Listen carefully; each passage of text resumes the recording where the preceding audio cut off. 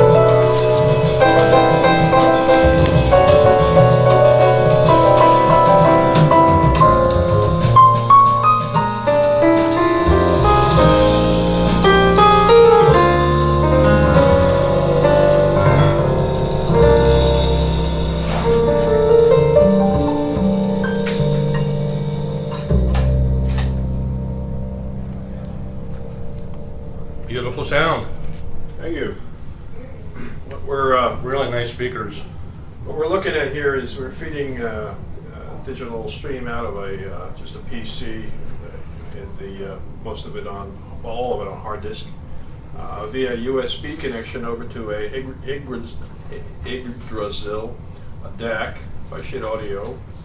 From there it goes to a Tortuga audio preamp set where we have the LDR attenuator on the right side and the active 2 buffer on the left side. That 2-channel audio then goes to a digital signal processor by Mini DSP. There it does the crossover, room correction, and equalization. And those 4 signals then are sent out to the 2 modest amps we have on the bottom. And then those 4 outputs of the amps drive each of the 2 drivers on both sides. So there are no conventional passive crossovers in the speakers. This is what we refer to generally as external crossovers, right. It's done in a digital domain. Yeah. In the digital domain. Yeah. Right, as opposed to analog. Yeah, it gives you real clear, crisp sound, and that you could hear that. Right, and it's sort of free of a lot of artifacts and things that might otherwise happen with the conventional crossovers, and the fact that the audio is being converted from digital to analog, back to digital, back to analog. You would think that it would be a terrible disservice to the music, but it actually is very benign. No, it's real nice. Yeah. Well, great. Well, thank you for your hospitality.